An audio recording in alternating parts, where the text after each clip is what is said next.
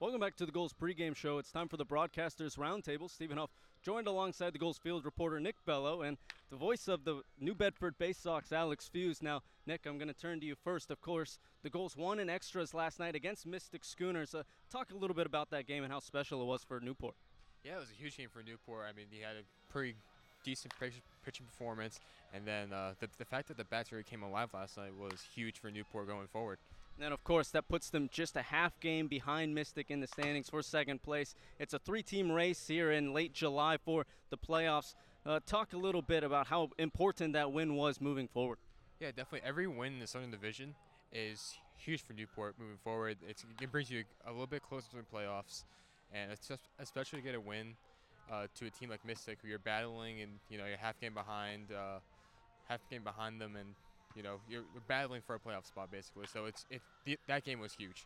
Now, Alex, I'm going to turn it over to you. I know New Bedford hasn't been the season you guys have wanted. Last time out against Ocean State. Recap us a little bit for the Newport fans. What's been going on for you guys, and specifically the Waves game? The easiest way to explain this season for the New Bedford Bay Sox is it's baseball. We sit at the record 7-21 on the season, but 21. So, okay, listen to this, guys. 13 of the 21 losses have been within 3 runs. 7 out of those 13 losses have been within 1. In those 7 games, 74 runners left on base. They just haven't been able to get that clutch hit to put them ahead of the other team.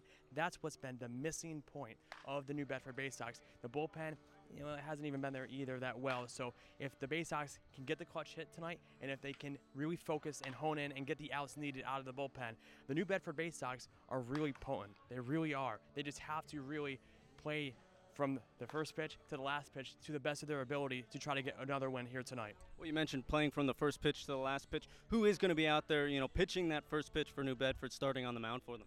And Julian Washburn is going to be that starter tonight. And Washburn struggled against Newport the last time faced, but ever since that start, he's been lights out on the mound. He's pitched through 6, 7, and almost 8 innings of play ever since, in his last 3 appearances. So the Gulls are going to have a very tough competitor on the mound in Julian Washburn tonight. So definitely something to keep your eyes on in Washburn. I'm sure if you're Washburn on the mound that struggled here at Newport just a few weeks ago, you're out here for redemption tonight.